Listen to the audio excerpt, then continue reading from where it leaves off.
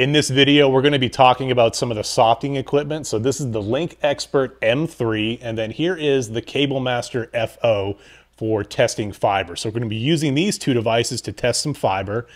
And then also we're going to be looking at the WireXpert for certifying category cable. And I actually have Tom Jallo in studio with us from Softing. So this is awesome. All right, y'all check it out. Okay, this is the Softing's LinkXpert M3. This tool has the ability to test copper, fiber, and Wi-Fi. And at under $2,000, it is a lot of bang for your buck. It's a tool designed entirely by Softing, and it's a lot of fun. Let me show you some of the stuff this tool can do. Let's jump into the fiber testing menu. I'm going to hit the Tools button. You can see I've got choices here between copper, fiber optic testing, and Wi-Fi testing. Let's just choose the fiber optic menu. You can see I've got a few options here. I've got an option for a built-in VFL or visual fault locator or red laser. I can turn that on and you can see that. There we go. So we've got a built-in red laser for troubleshooting fiber. Let's just do that real quick. Let's grab a fiber to test. I'm going to plug in an adapter here and let's take a peek at that fiber. Red laser should go through this and tell us where the open is, and sure enough, we've got a broken fiber optic link here. You can see actually the light bleeding out of the jacket, right? So just really quick troubleshooting with the LinkXpert M3 and the VFL. We've also got abilities to ping over fiber, pull IP address over fiber, a lot of other options in here. Let's take a look at this function here, the TXRX function with the LinkXpert M3. I'm going to click on it. I can grab an SFP. So here's an SFP. I'm going to drop that into the tester.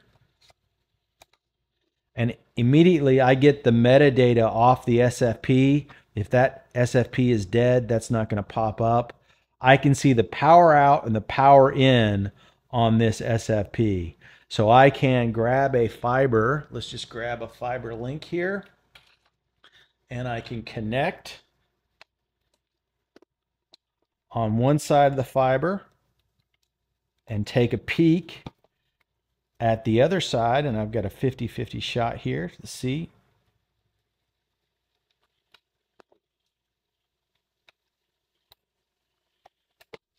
Oops. There it is. So I can see power in and power out. I'm just making a loop with this fiber optic circuit here. Let's get that out of the way. So I can see the difference. I'm losing 0.12 dBms on this fiber optic. I can test a mile or two of fiber here, no problem. And I get instantaneous feedback. You see how quick that is. It drops off. As soon as I plug it back in, I get a quick value. My link light pops up. I can also use this basically as my fiber optic light source. So let's do that real quick. And I'll use that with the CableMaster FO. This is another tool from Softing. It's inexpensive. It works with 7 different wavelengths. It has a built-in flashlight. It also has a built-in red laser or visual fault locator on there. Again, 7 different wavelengths. It saves test results, up to 50 results to this device. It's rechargeable. Let's go use this as my power source, the LinkXpert M3, and I can see exactly what I'm putting out here.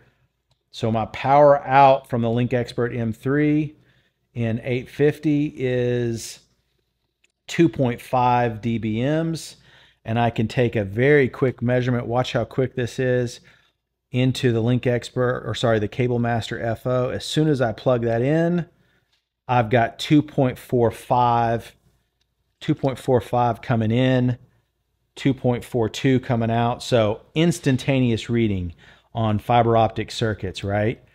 So it's not a certification test. It's not an OTDR test.